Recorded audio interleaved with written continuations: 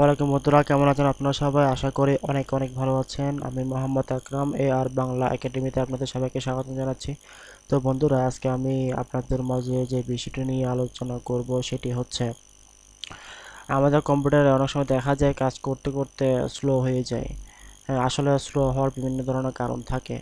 হ্যাঁ, তো তার মধ্যে কয়েকটি কারণ আমি আপনাদেরকে আজকে শেয়ার করব।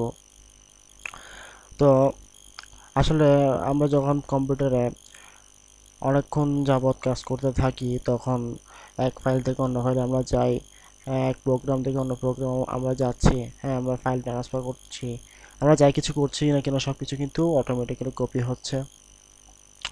হ্যাঁ, তার পাশাপাশি কিন্তু আমাদের কম্পিউটারের ভিতরে কিছু অপ্রয়োজনীয় ফাইল সেভ হচ্ছে, তৈরি হচ্ছে। হ্যাঁ, তো ওই ফাইলগুলো যদি আমরা মাঝে মধ্যে ডিলিট না করি তাহলে কিন্তু আমাদের কম্পিউটার স্লো হয়ে যায়, অনেক সময় দেখা যায়। তো আমরা আসলে অনেকে জানি না যে ফাইলগুলো আমরা কিভাবে ডিলিট করব।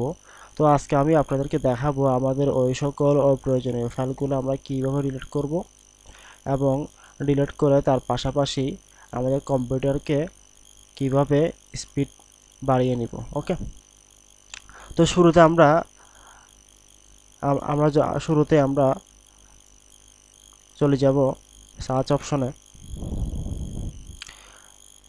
সার্চ অপশনে যাওয়ার পর আমরা এখানে সার্চ করব রান, RUN। ওকে, বানানটা কিন্তু নির্ভুল হতে হবে, RUN। আমরা যখন সার্চ বারে এন্টার দিব, এখানে দেখতে পাচ্ছেন এখানে একটা রান প্রোগ্রাম একটি চালু হয়েছে, রান নামে একটি প্রোগ্রাম চালু হয়েছে। তো আমরা দেখতে পাচ্ছি এখানে আমি কিন্তু যা কিছু লিখবো এখানে সবকিছু যে আমরা খুঁজে নিব, রান করব, সব কিন্তু চলে আসবে। অবশ্যই বানানগুলো নির্ভুল হতে হবে। তো যাতে আমাদের বানানগুলো ভুল না হয় তার জন্য আমি আপনাদের সুবিধার্থে দেখতে পাচ্ছেন এখানে কিছু লেখা আমি লিখে রাখছি। ওই লেখাগুলো আমি রানে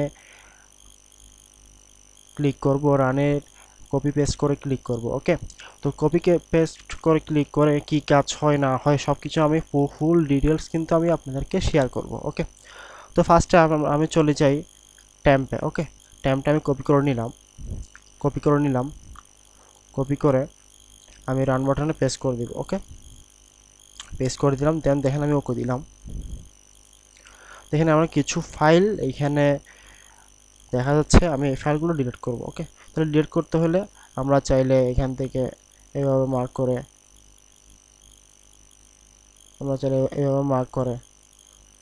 ফুল মার্ক করতে পারি। ওকে, অথবা আমরা কিবোর্ড থেকে কন্ট্রোল চেপে ধরে টাইপ করলে কিন্তু অল মার্ক হয়ে যাবে। ওকে, তাহলে তার চাইলে আমরা এখান থেকে এবার ডিলিট করে দিতে পারি। ডিলিট করে দিলাম, ডিলিট। তো দেখেন ডিলিট করে দিলাম, কিন্তু এখানে দুইটি ফাইল এখানে ডিলিট হয়নি। আসলে এই ফাইল দুটি কিন্তু আমার কম্পিউটারের মধ্যে চলমান রয়েছে বিধায় এই ফাইলগুলো কিন্তু ডিলিট হয়নি। ওকে, তো যেগুলো ডিলিট হবে না ওগুলো আমার থেকে জোর করে ডিলিট করার কোনো দরকার নাই, এগুলো যেরকম আছে ওরকমই থাকবে। তাহলে আমি এখন আপনাদেরকে ফার্স্ট স্টেপটি দেখালাম। এবার আমি যাব দ্বিতীয় স্টেপে। দ্বিতীয় স্টেপে যাওয়ার আগে দেখুন বন্ধুরা, দ্বিতীয় স্টেপে কি আছে? দ্বিতীয় স্টেপে আছে %TMP, আবার পার্সেন্ট। ওকে, আমরা এটি কপি করে নিব। কপি করে নিয়ে আমি আবার সার্চ বার থেকে রান রান যে বারটি আছে অপশনটি, ওই রানে আমি সার্চ করব। রানকে সার্চ করে দেন আমি এখানে পেস্ট করে দিব। ওকে, এই পেস্ট দেখতে পাচ্ছেন বন্ধুরা, এবার আমি ওকে দিব। দেখুন বন্ধুরা, ওকে দেওয়ার পর এখানে কিছু ফাইল, এগুলো আসলে কিন্তু এগুলো অপ্রয়োজনীয় ফাইল। ওকে, এগুলো আমাদের থেকে ডিলিট করতে হবে। তাহলে আমি কন্ট্রোল এ দিয়ে অল মার্ক করলাম, দেন আমি ডিলিট করে দিলাম। ওকে, এখানে কিন্তু ডিলিট হচ্ছে।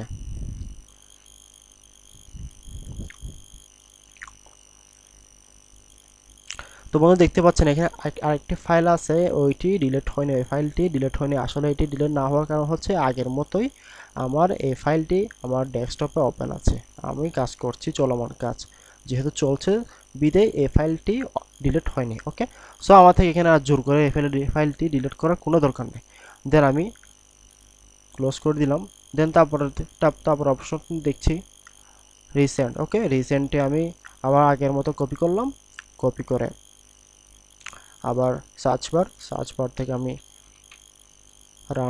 রানকে কল করলাম, চলে আসলো। দেন আমি এখানে পেস্ট করে দিব। ওকে, পেস্ট করে দিলাম, দেন ওকে দিব। তো বন্ধু দেখতে পাচ্ছেন এখানে রিসেন্ট ফাইলে, আসলে রিসেন্ট ফাইলগুলো হচ্ছে যেগুলো আমি আমার চলমান ফাইল, যেগুলো আমি যে ফাইলগুলো ওপেন করেছিলাম ওই ফাইলগুলো মূলত। ওকে, তাহলে আমি এই ফাইলগুলো ডিলিট করে দিব। ডিলিট। ওকে, দেখতে পাচ্ছেন এখানে আমি যাই ফুল যা ফাইল ছিল ওই ফাইল কিন্তু সব ডিলিট হয়ে গিয়েছে। দেন তারপর দেখতে পাচ্ছি প্রিফিক্স। ওকে, তো তাহলে আমি আগের মতো প্রিফিক্সকে কপি করে নিলাম, দেন রানকে কল করলাম, পেস্ট করে দিলাম আগের মতোই কিন্তু। ওকে, দেখেন ওকে দেওয়ার পরে এখানে একটি পপ আপ অপশন চালু হয়েছে। তো এখানে আমি কন্টিনিউতে ক্লিক করব। কন্টিনিউতে ক্লিক করার পর দেখতে পাচ্ছেন এখানে কিন্তু অনেকগুলো ফাইল দেখতে পাচ্ছেন। আসলে কিন্তু এই ফাইলগুলোর কারণে আমাদের কম্পিউটার অনেক সময় স্লো হয়ে যায়। ওকে, তাহলে আমরা এই ফাইলগুলো ডিলিট করে দিব। ওকে, তাহলে আমরা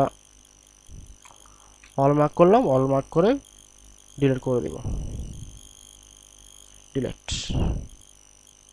দেখতে পাচ্ছেন ফাইলগুলো কিন্তু ডিলিট হচ্ছে।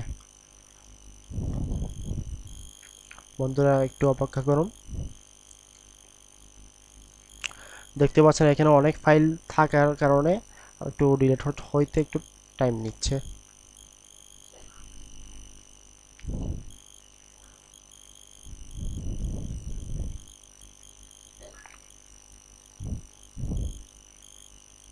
আমরা চাইলে অন্তত এই কাজটি বিশেষ করে 2-3 দিন পর পরে করতে পারি। দেখুন বন্ধুরা এখানে একটা এসকেপ ফাইল আছে, এটা স্কিপ করে দিব। ওকে, কারণ এটি চলমান ফাইল। দেন আমরা তারপরে অপশনে চলে যাই। দেন দেখতে পাচ্ছি এখানে ক্লিন ম্যানেজার। ওকে, ক্লিন ম্যানেজারে আবার আগের মতো কপি করব, কপি করে আমরা রানকে কল করব, কল করে এখানে পেস্ট করে দিব। ওকে, মনে রাখবেন বন্ধুরা এখানে কিন্তু কোনো ধরনের বানান ভুল করা যাবে না, বানান ভুল করলে কিন্তু আসবে না। সো আমি আপনাদের সুবিধার্থে আমি এখানে নোটপ্যাডে সেভ করে আপনাদেরকে দেখানোর চেষ্টা করেছি। দেন দেখুন এখানে দুইটা অপশন থাকবে, সি টাইপ, ডি টাইপ। অনেকে আরও টাইপ আর বেশি থাকে, ই ড্রাইভ, ই এফ। হ্যাঁ, আমার এখানে যেহেতু দুইটি ড্রাইভ আছে, সো এখানে দুইটি ড্রাইভ শো করছে। ওকে, তো আমি সি ড্রাইভ ক্লিন করব, তাহলে আমি এবার ওকে দিব। ওকে, তারপর দেখতে পাচ্ছেন এখানে আমার অপ্রয়োজনীয় ফাইলগুলো ক্লিন হচ্ছে। ওকে, যেগুলো মার্ক আছে এগুলো মার্ক থাকবে। দেন আমি ওকে দিব।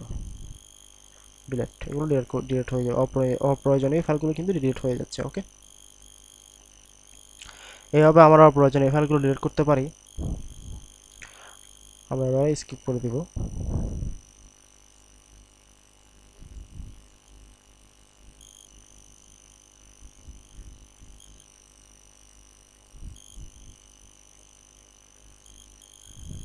স্কিপ।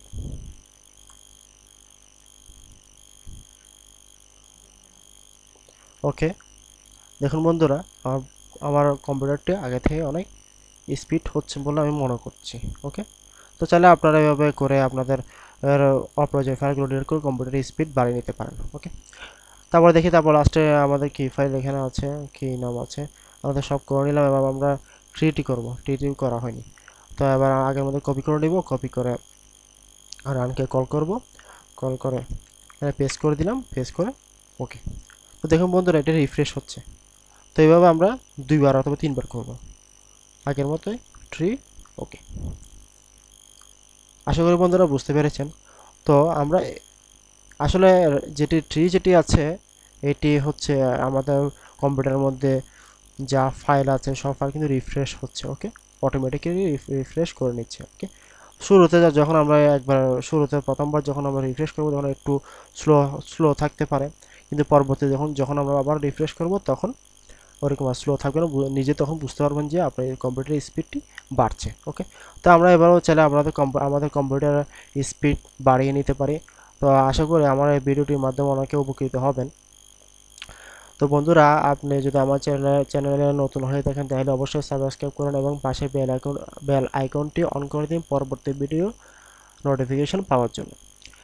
এবং আমার ভিডিওটি যদি ভালো লেগে থাকে তাহলে লাইক কমেন্ট শেয়ার করুন। বন্ধুরা ভালো থাকবেন। আল্লাহ হাফেজ।